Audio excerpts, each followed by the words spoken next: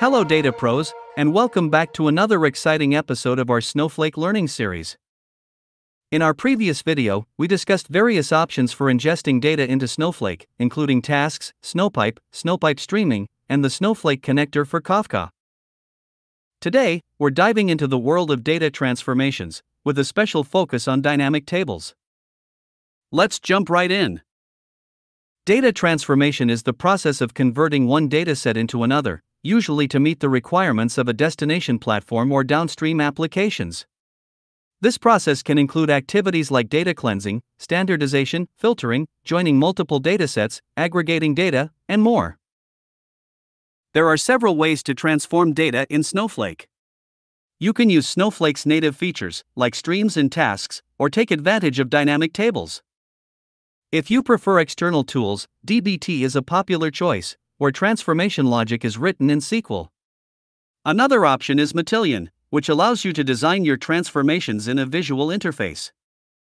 If you're interested in dbt, we have an excellent playlist on our channel, please check the description for the link. In this video, we'll be covering only Snowflake's native features. Let's start with streams and tasks. First, we should create a stream on your source table to capture changes. This stream tracks any inserts, updates, or deletes that have occurred since the last data load into the target table. Next, create the target table. Then, set up a task to process these changes. The task will pull records from the stream and load them into the target table. This approach is imperative, meaning you need to manually write detailed code to specify each step of the data loading process. Additionally, managing this setup requires maintaining multiple objects, including the table, stream, and tasks. Dynamic tables address these issues by simplifying the data transformation process. With dynamic tables, you don't need to set up multiple objects or write complex code. Instead, you follow a declarative approach, meaning you describe the result you want to achieve without specifying each step to get there. Snowflake internally handles the details and transforms your data as needed. Both approaches deliver the same results, but the amount of code required can differ significantly. One key question that often arises is whether SQL is truly capable of performing data transformations. Let's take a closer look at this dynamic table SQL. It might seem lengthy at first, but it's actually quite simple to understand. The length is mainly because we wanted to demonstrate nearly all major types of data transformations. But remember, if you were to use tasks and streams for this, you'd end up writing 2 to 3 times more code than this. Let's understand these data transformations. Imagine we have 2 source tables, customers and orders. Our goal is to create and periodically refresh a customer-level sales summary table that will be consumed by our downstream reporting application.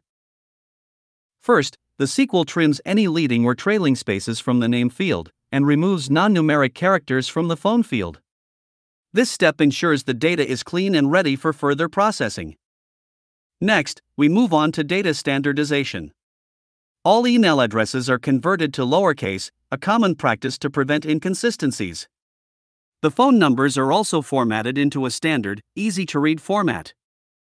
Then, the SQL filters the orders table to include only those placed after 2024, ensuring that only the most recent records make it into the final output. After filtering, the SQL joins multiple datasets, combining the standardized customer data with the filtered order data, linking each customer with their corresponding orders. Finally, we perform data aggregation, where the SQL calculates the total sales per customer, giving us a clear picture of how much each customer has spent. The final output of this dynamic table is a clean, standardized, filtered, joined, and aggregated dataset, perfectly ready for BI reporting. What's truly remarkable is that this dynamic table automatically and incrementally refreshes the target table based on the changes in the underlying source tables. All of this is achieved in a single concise script, thanks to the declarative approach of dynamic tables. Let's jump right into the UI and see this in action. I've already set up some foundational objects for this lab and loaded the source tables with initial data. As always, you can find a link in the description to copy all the SQL used here. Now, let's move on to the main part of this lab, creating the dynamic table with all the transformations we've just discussed.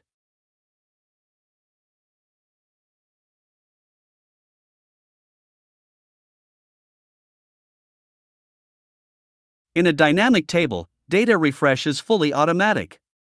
You just set the target lag, and Snowflake checks the data at optimal intervals and refreshes as necessary. You can also set the refresh mode to incremental or full, depending on your needs.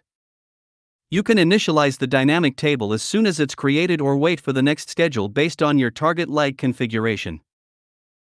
Let's try to query the dynamic table. Our fully transformed customer sales summary table is ready for consumption. Before we close, I'd like to quickly highlight a few more points. Unlike other data platforms, you don't need separate coding or technologies for batch and real-time processing. You can easily switch between them with a simple alter statement. Using the UI, you can monitor the dynamic table's refresh history.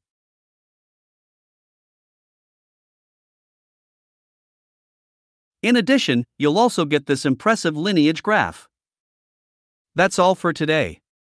Please stay tuned for our next video where we'll explore more advanced Snowflake features. If you found this video helpful, please give it a thumbs up and hit that subscribe button to stay up to date with the latest technologies. Thanks for watching.